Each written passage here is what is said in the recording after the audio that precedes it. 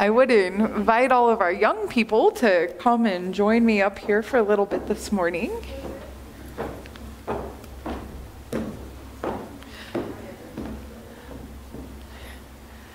They're filing out of the back there.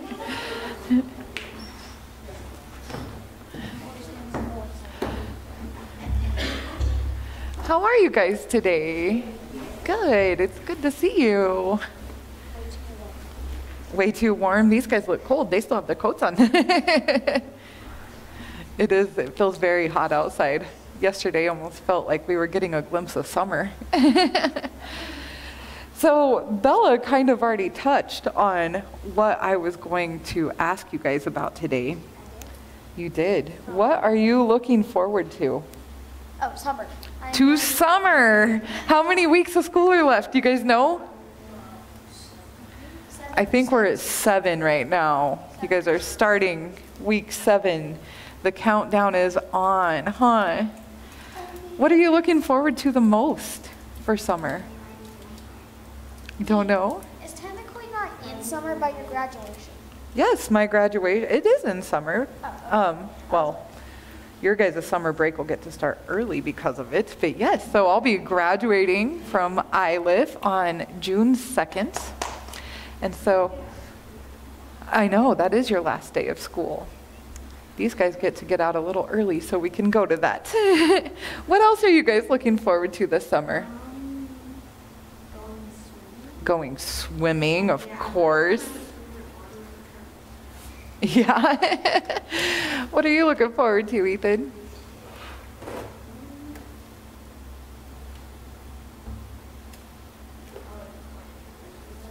Playing frisbee golf. Yeah, just being outside, huh? I have 2 other ones. Seeing our dad and seeing Ringo. Yes. But one thing I'm not excited about is brushing Ringo. Oh, is he a hairy dog? Yeah, so summer gives us a lot to look forward to, huh? Yes. Right now, though, it feels like we're just kind of stuck in this time of waiting, right? It seems like the days take forever when we're counting down to the end of something. It does. So what are some things that you can do during this time period while you're waiting for summer? Sleep so that way it goes faster. Sleep, it goes faster. Yeah, get some rest. Getting rest is a good thing. Go to school, keep our normal routine, huh? What else can you do during this time period? Go to school and fall asleep. I don't think we're supposed to fall asleep in school. But we do. The days just keep passing by and we get into our normal routine, huh? And we look forward to what is coming. Kind of, yeah. Like school. I'm not looking forward to that. And what do we need to make sure that we are doing, even though it's just this time period of waiting and it feels like we're just like a wheel just turning the same thing every single day? What do we still need to make sure that we're doing during that time? Breathing. Well, breathing, of course, yes. But breathing and sleeping, taking care of ourselves. Yes, so we still have to have fun during that time, huh? Even though we know that summer's probably going to be fun, we still have to have fun during this time.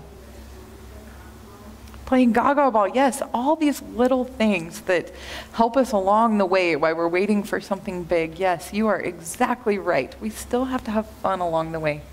Still have to take care of ourselves, look out for other people. We have to continue being good, doing good, being kind, right? Still have to get our chores done and our homework done. I know, sometimes we don't like doing those things. You don't ever have homework? That's good. The only kind of homework I like is if like you have to like make a board game or it's like an art thing. Yeah, creative stuff, huh? So, as you guys are waiting for summer, as you're waiting for this time of the year that you're looking forward to so much, my hope is that you will remember that during this normal time that feels like it's the same thing day after day, that you guys will remember to take care of yourselves, that you will remember to find fun in each day, that you will remember to help others out, to do good, to show them kindness and generosity? Can you guys do that? Okay, I think you can. Let's say a prayer. Yeah, I know it does feel like we just go from one Sunday to the next right now. Let's say a prayer and then you guys can get some candy. Lord, I thank you so much for all of these young people, the ways that they make our life better. I pray that each one of them feel your presence in every day of their life. And as they look forward to an exciting time, I pray that in the midst of this normal routine, that they remember to do good, to show love to others, to be kind, and to help each other out. And I also pray that they remember to take care of themselves. We pray all of this in your name. Amen. All right, you want to grab that candy basket? One last thing.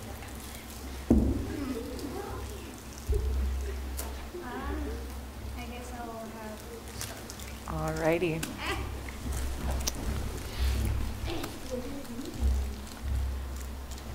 You gonna put it up? Okay, thank you. All right.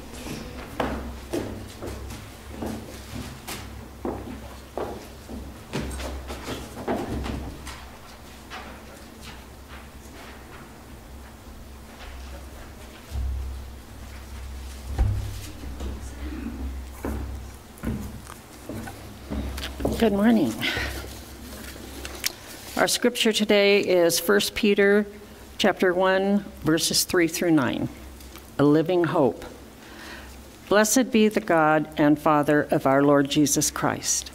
By his great mercy, he has given us a new birth into a living hope through the resurrection of Jesus Christ from the dead, and into an inheritance that is imperishable and undefiled and unfading, kept in heaven for you, who are being protected by the power of God through faith for a salvation ready to be revealed in the last time. In this rejoice we, even if now for a little while you have had to suffer various trials, so that the genuineness of your faith, being more precious than gold, that though perishable is tested by fire, may be found to result in praise and glory and honor when Jesus Christ is revealed.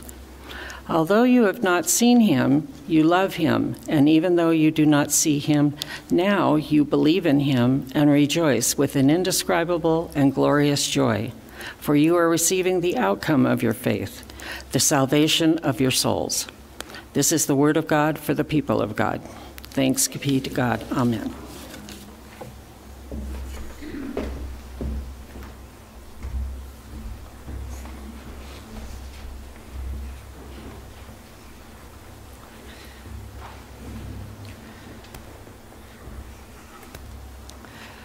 This is the second Sunday of Easter.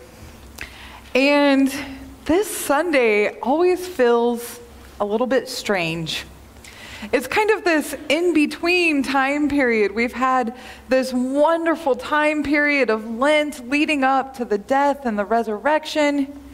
Easter, of course, is always a huge celebration, a time that our pews are full. We have huge dinners. We spend time with our family. There's a lot of excitement on that day. And we celebrate that Christ is risen, and Christ is risen indeed. And then another Sunday rolls around, and we get back into what feels like this normal routine, this time of waiting for something else to come. As I've thought about what this time period of life feels like, it feels a little bit empty, like the empty tomb. Like there's just a lot of nothing going on right now. We're waiting for warmer weather. The ski hill is closed now, so we can't just go out and go enjoy that. We can't go skiing, but it's not quite warm enough to go hiking yet. There's still too much snow on the trail. So we just wait. We wait for the melt.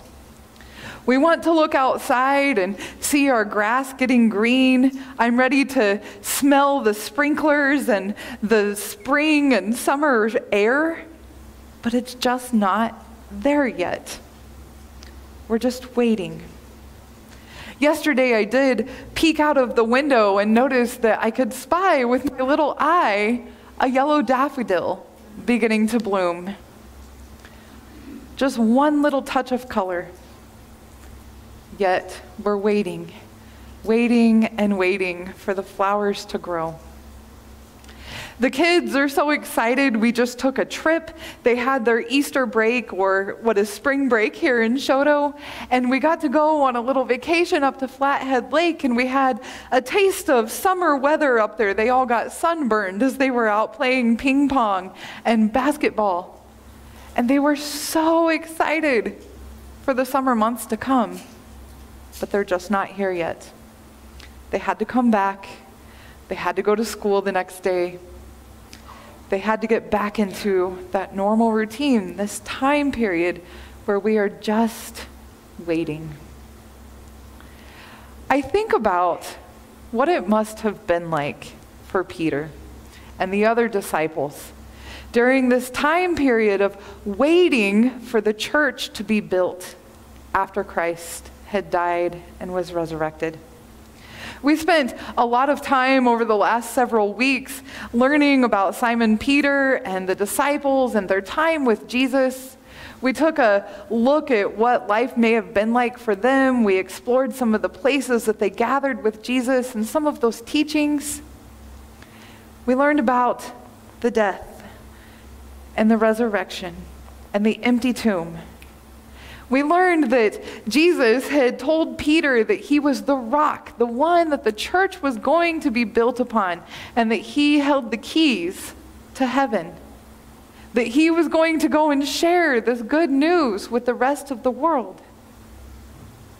But after the death, after the resurrection, they were just in this time period of waiting. This time period where the church had not fully formed yet. The Holy Spirit had not been sent to them yet. They were just waiting, waiting and waiting. And it feels redundant, like a wheel just rolling and rolling and rolling, and you can't see the place that it's going to stop. It just feels like time marches on. It just keeps going and going. And when we get stuck in that normal routine, sometimes it's easy for us to lose track of what we had been focusing on throughout Lent and especially Easter. We forget to find joy in our everyday life. We get caught up with work. We get caught up with just going about the normal business of life. We go to the grocery store. We cook dinner. We help our kids with homework. We send them off to school. Maybe we invite our grandkids over for a play date, but it's just normal routine. Nothing exciting seems to be happening. Peter's letter, though, reminds me that there is something that we should be excited about during this time that we are waiting. News that he had to share with others. And it was this assurance that in Christ, we have this wonderful life. We have this promise and this hope. He reminds us that the ways of this world, the normalcy of this world, are not what living is about. He reminds us that there is a place that we will be going to, this promise that we have, because of the risen Christ, that we will spend eternity. And so what do we do during this time period of waiting to get from here to there? What is the purpose of our life during this time? I think our purpose is to do exactly what Christ commanded Peter to do, exactly what the greatest commandment is, to go and make disciples of Jesus Christ and transform the world. We are not called to just get stuck in our ways, in our normal routine. We are called to get uncomfortable a little bit, to do something out of the ordinary, to keep us going along that way, to change the lives of others. If the disciples had just retreated after that tomb was empty, we would not be gathered here today. They sat and they waited, but they didn't do it without action. Their time together was secret, it was secluded, but they kept talking about Christ. They kept sharing the teachings of Jesus. They kept sharing the love. And they began inviting new people, one at a time, to join what they were doing. And that's what we are called to do. We are called to invite others to join us. Whether it's here in our pews or whether it's in our conversation, we are inviting people to be a part of God's love. We are sharing that love with others. We are called to go out and to make a difference in the lives of others. Right now, it feels like we are looking forward to summer. We're looking forward to being able to send these young people off to camp. We're trying to find a way to make their world a better place in the future. But what do we do in that in-between time? How can we reach others? Sometimes I think it is as simple as just being a good person, showing kindness in everything that we do.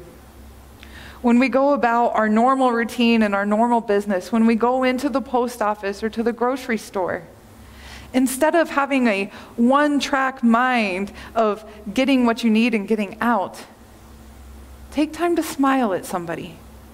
Take time to have a conversation with them. Ask them how they're doing. Take time to get to know them. Another thing that we can do is to get outside and enjoy this beautiful weather that is starting to emerge.